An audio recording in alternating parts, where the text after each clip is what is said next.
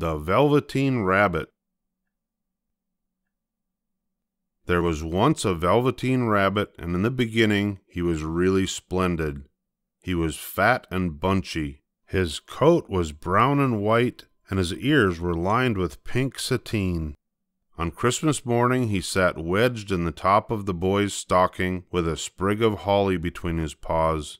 For at least 2 hours the boy loved him, and then in the excitement of looking at all the new presents, the Velveteen Rabbit was forgotten. For a long time the Velveteen Rabbit lived in the toy cupboard in the nursery. He was naturally shy, and some of the more expensive toys snubbed him. The mechanical toys were very superior and pretended they were real. Even the jointed wooden lion put on airs. Only the Skin Horse was kind to the Velveteen Rabbit. The Skin Horse was very wise and had lived longer in the nursery than any of the other toys. He knew that nursery magic is very strange and wonderful, and only those playthings that are very old and experienced can understand it. "What is real?" the rabbit asked the Skin Horse one day. "Does it mean having things that buzz inside you and a stick-out handle?" "Real isn't how you are made," said the Skin Horse. "It's a thing that happens to you. It takes a long, long time. That's why it doesn't often happen to toys that break easily, or have sharp edges, or have to be carefully kept. When a child really loves you, then you become real." "I suppose you are real?" asked the rabbit. The Skin Horse smiled. "The boy's uncle made me real many years ago," he said. "And once you are real, you can't become unreal again. It lasts for always." The rabbit sighed. He thought it would be a long time before this magic thing called real happened to him. One evening when the boy was going to bed, he couldn't find the toy dog that always slept with him. So Nana gave him the Velveteen Rabbit instead. That night, and for many nights after, the Velveteen Rabbit slept in the boy's bed. At first, the rabbit found it rather uncomfortable. Then he grew to like it, for the boy made nice tunnels for him under the bedclothes. The boy said they were like burrows the real rabbits lived in. And when the boy dropped off to sleep, the rabbit would snuggle down under the boy's warm little chin and dream. And so time went on. The little rabbit was so happy that he never noticed how his beautiful velveteen fur was getting shabbier, and his tail was coming unsewn, and all the pink was rubbing off his nose where the boy kissed him. When spring came, the rabbit had rides in the wheelbarrow, picnics on the grass, and fairy huts built just for him under the raspberry bush. And once when the boy was called away suddenly, and the rabbit was left out on the lawn until long after dusk, Nana had to go look for him because the boy couldn't sleep unless he was there. "Fancy all that fuss for a toy," said Nana. The boy sat up in bed.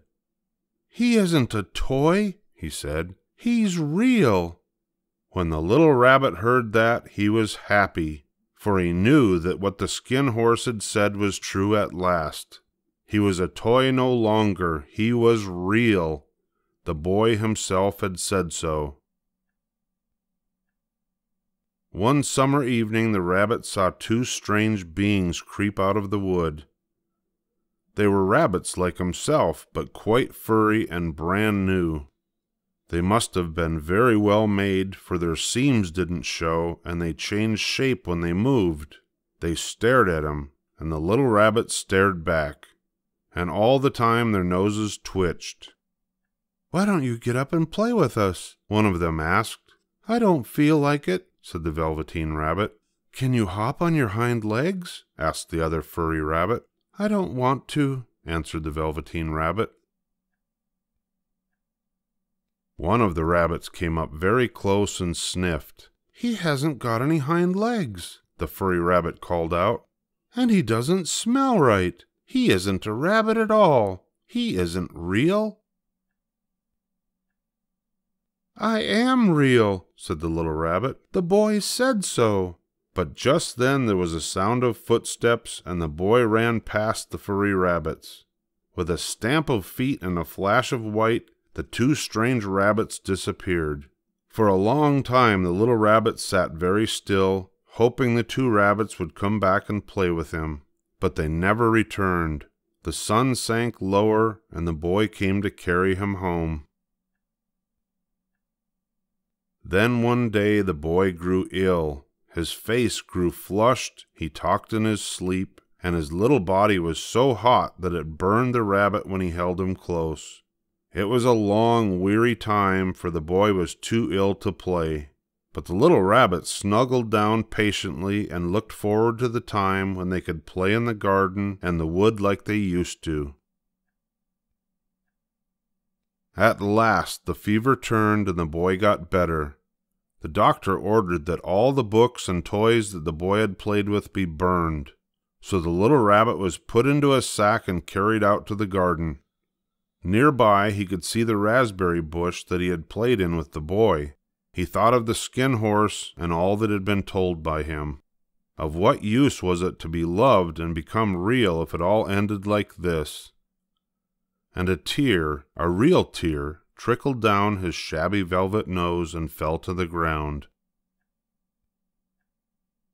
And then a strange thing happened. For where the tear had fallen, a flower grew out of the ground. And out of that flower stepped a fairy. She came close to the little rabbit and kissed him on his velveteen nose. "Little rabbit, don't you know who I am?" she asked. The little rabbit looked up at her, and it seemed to him that he had seen her face before, but he couldn't think of where. "I am the nursery magic fairy," she said. "I take care of all the playthings that children have loved. When the children don't need them anymore, I turn them into real." "Wasn't I real before?" asked the little rabbit. "You were real to the boy," the fairy said, "because he loved you. Now you shall be real to everyone."